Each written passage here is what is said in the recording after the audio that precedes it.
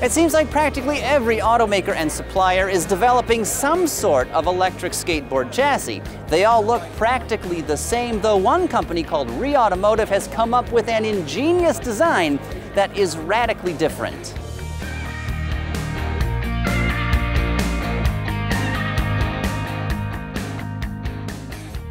First things first, a quick overview. REE Automotive was founded about 10 years ago and it's headquartered in Tel Aviv, Israel, though they also have an engineering and production center in the UK, as well as another facility that just went up in Austin, Texas. REE is focused on building all-electric skateboard chassis for Class 1 to Class 6 commercial vehicles. Basically, other companies will handle making the bodies that go on top of these chassis, though they will offer one cutaway vehicle, their P7 box truck. Basically, what they want to do is sort of be the Intel Inside, if you will, of the electric commercial vehicle market.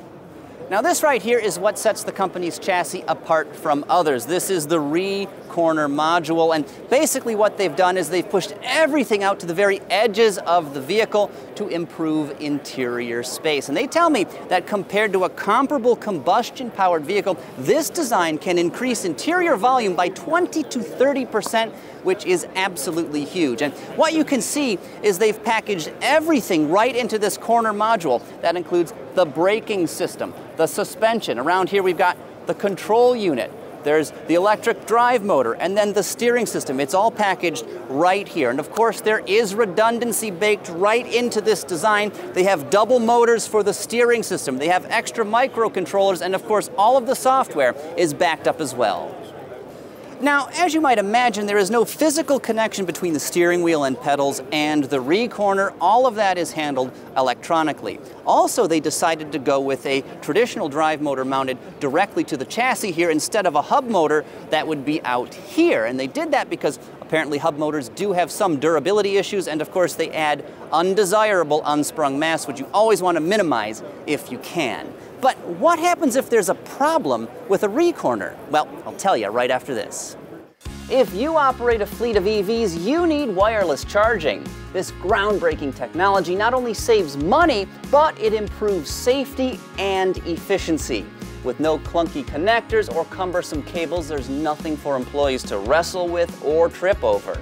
Saving time, electricity technology means you can charge while other tasks are taking place. Load cargo or do some cleaning, all while the battery soaks up electrons. For more information about Witricity wireless charging, scan the QR code or follow the link in the description box below.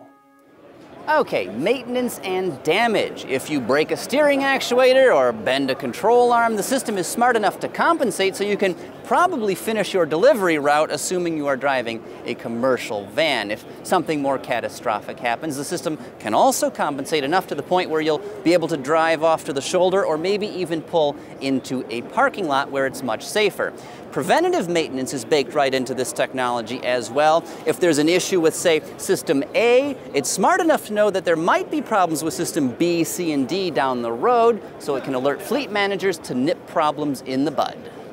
If repairs are needed, there are no spare parts for the REEcorner. Basically what you do is replace the entire unit. Believe it or not, it only takes about 20 minutes to unbolt one of these and install a new one, and then it's roughly 40 minutes or so to bleed the brakes and do all of the necessary software checks. But even if you have a catastrophic failure out in the field, you can be up and running again in just about an hour. Interestingly, each REEcorner is symmetrical, so this unit can be installed at any quadrant of the vehicle and it will work perfectly fine. Damaged REEcorners will also be sent out to be rebuilt or refurbished as necessary, just like you would a starter or alternator today. Unfortunately, you can't buy a REEcorner equipped vehicle just yet, but production is expected to get underway in the second half of 2023.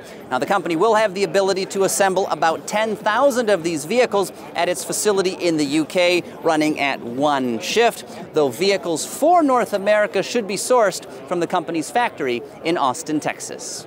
Next, if you're in the market for an all-electric commercial van, watch our video about the new Mercedes-Benz E-Sprinter. This vehicle offers impressive capability and the range will probably be better than you might expect, so click right over there to give that feature a watch.